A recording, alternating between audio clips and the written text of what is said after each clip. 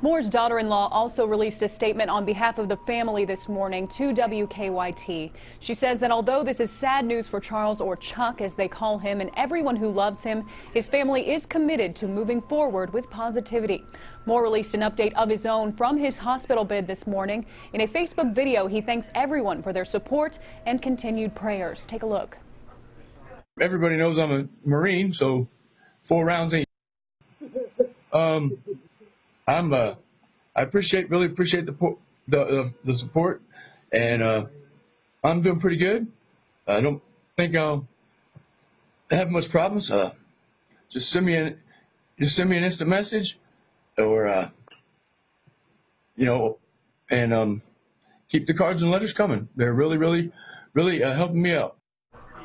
As you can see there, Moore is facing this situation with a lot of bravery right now. His family says that although there is currently no cure for Moore's condition, they remain hopeful that rehabilitation and therapy will help Chuck be able to, quote, learn to navigate the world in a new and different way than before.